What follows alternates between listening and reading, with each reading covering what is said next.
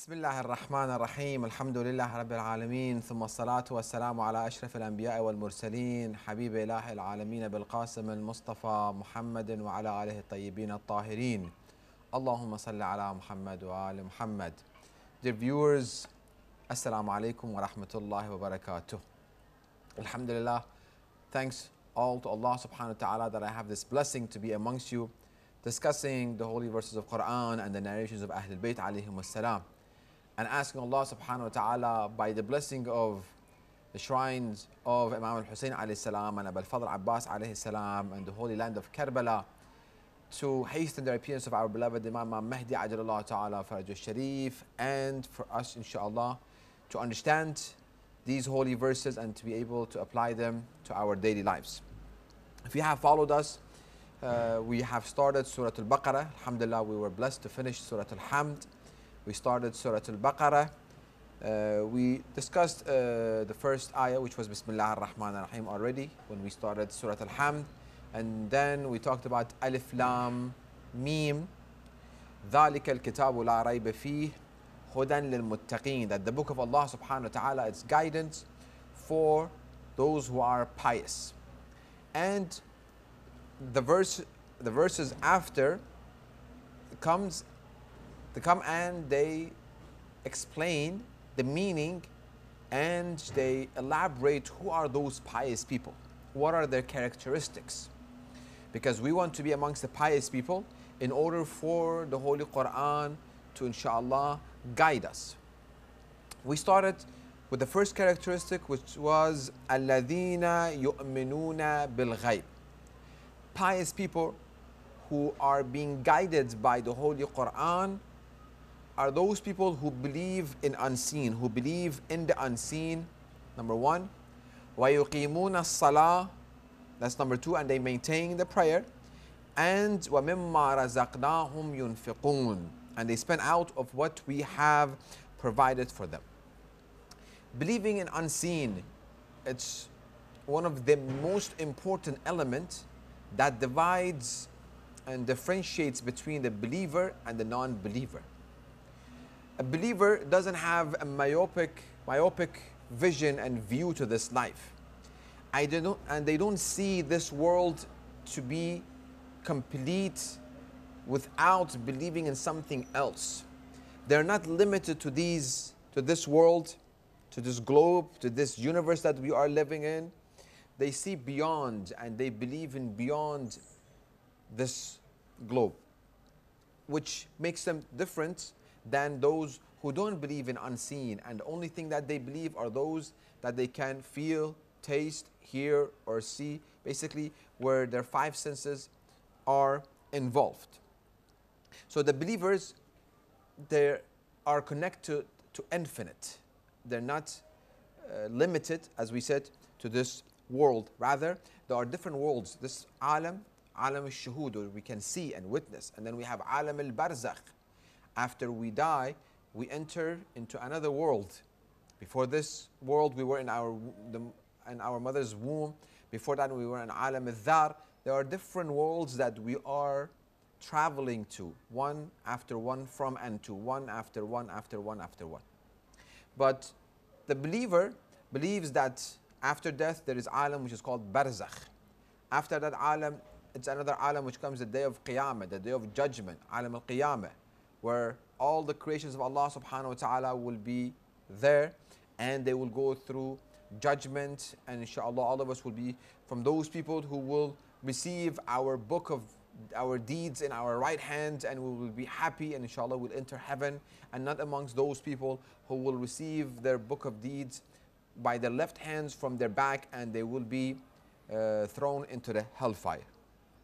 So there is a believer doesn't believe that came to this world just to live this world and have fun and to be entertained, reproduce, eat, work, gain, and by the time of death everything finishes. No, believer has much higher goal and much higher purpose in this life.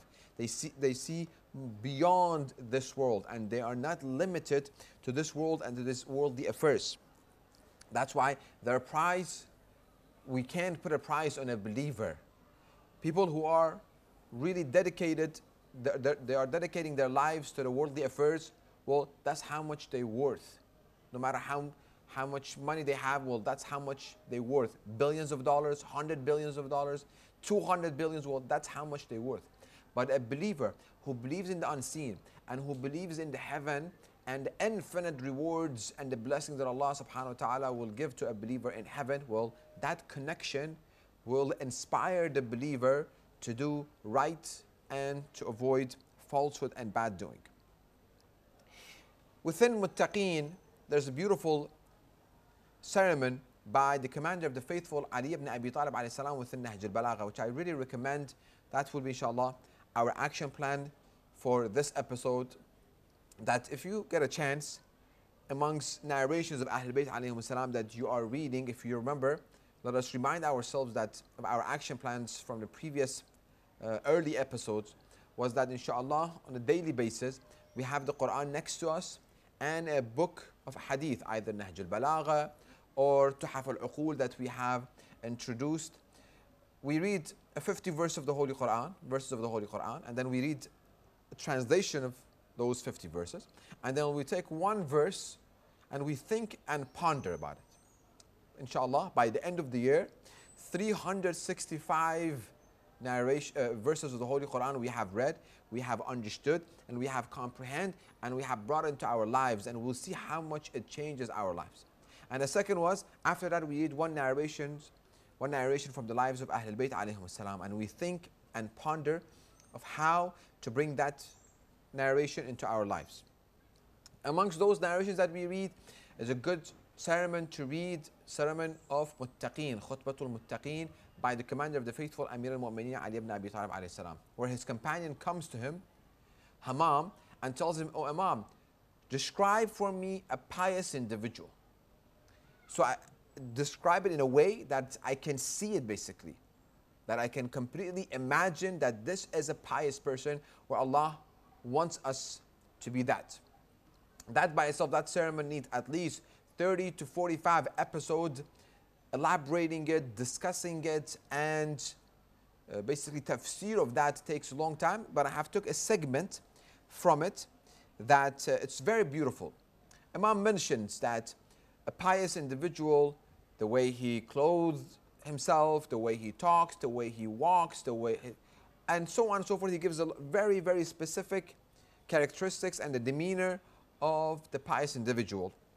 Amongst them are two that I have brought it, which relates to الَّذِينَ يُؤْمِنُونَ بِالْغَيْبِ, because we want to understand what would really mean we have to be a believer in unseen in order for us to be pious, in order for the Quran to guide us. Imam says, وَالْجَنَّةُ كَمَنْ قَدْ رَآهَا فَهُمْ فِيهَا مُنَعَّمُونَ وَهُمْ وَالنَّارُ كَمَنْ قَدْ رَآهَا فَهُمْ فِيهَا مُعَذَّبُونَ.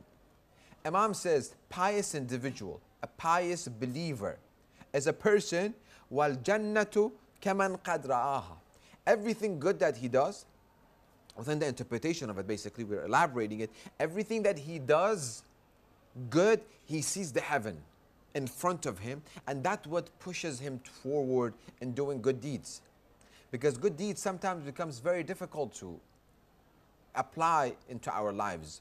When a person, it's making us angry, for us to able to control our anger, that is a good deed. Well, a pious individual sees heaven in front of him, not the physical, but he believes that much in heaven, that by me controlling my anger and my temper, this is where I'm going to end up, heaven. فَهُمْ فِيهَا مُنَعَّمُونَ. They're already enjoying the heaven. They don't lie. They don't cheat. They don't use bad language. They don't listen to music. They control their ears and their eyes and their body parts. Everything wajibat that they have to do, they do act upon those wajibat.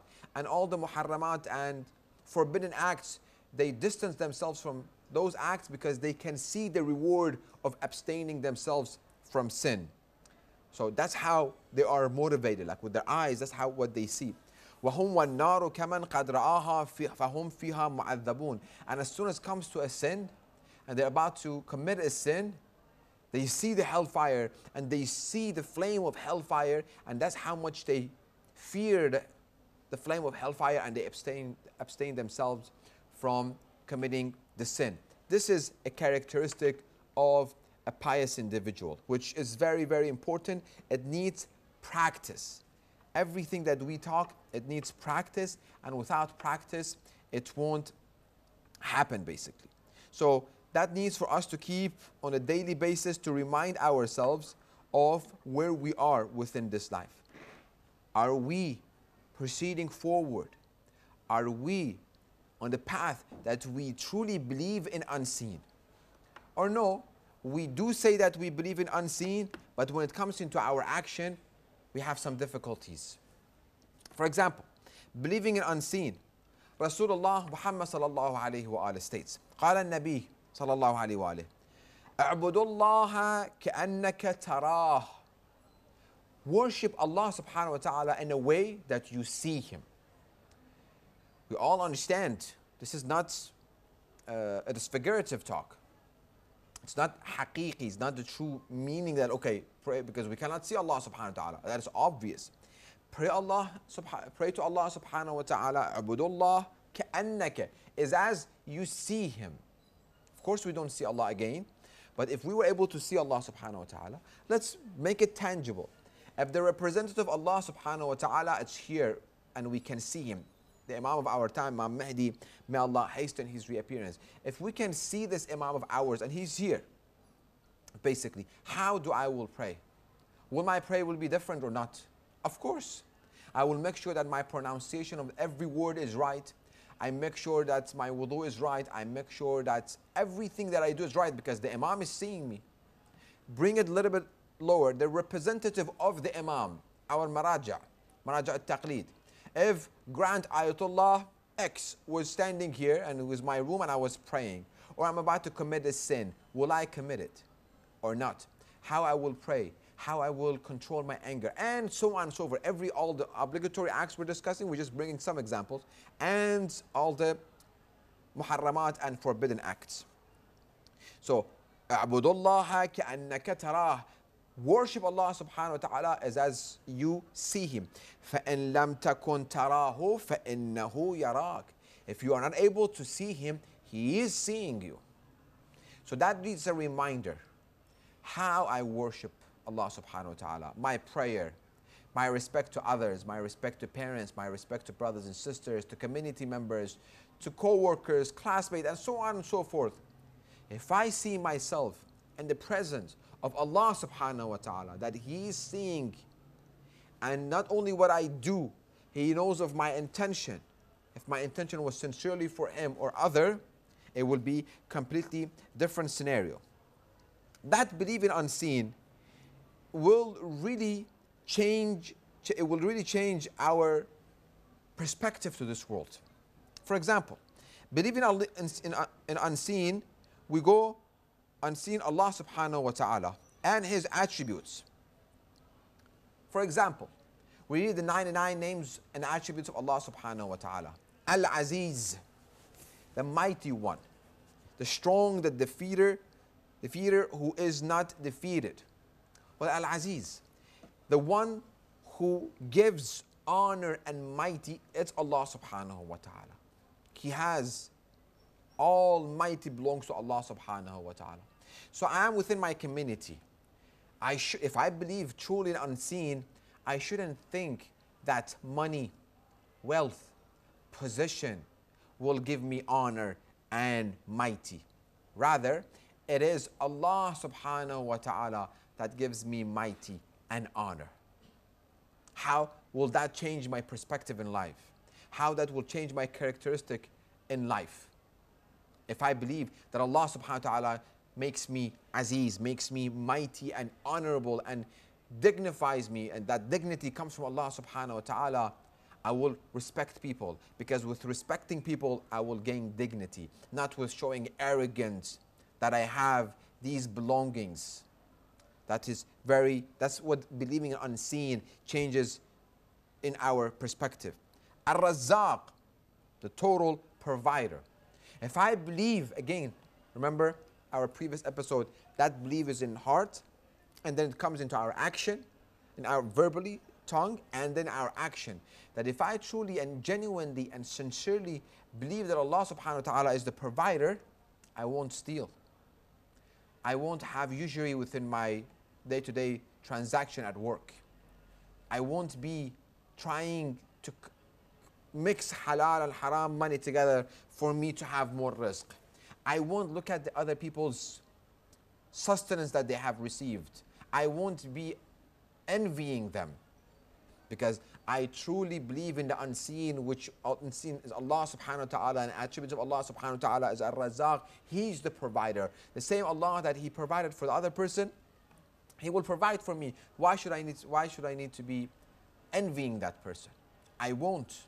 When I see somebody has something that I don't have, I say, Alhamdulillah, oh Allah, the same way that you gave him, also give me. Allah is the provider. He is the provider. When I do something for other people, I will do it for the sake of Allah subhanahu wa ta'ala, and Allah will provide. And the rest of the 99 names and attributes of Allah subhanahu wa ta'ala, that would be another action plan. Go through them, the 99 attributes. Read them, ponder and think about them. How should I bring those 99 names into my life, that I should not envy other people, that I should truly believe that Allah is the provider and He will provide for me? That will definitely change my life, inshaAllah. We conclude our this episode by reciting the dua al-Faraj, asking Allah subhanahu wa ta'ala to hasten the appearance of our beloved Imam Mahdi ajalallah ta'ala faraj al-sharif, which is the most important dua. Bismillah ar-Rahman ar-Rahim.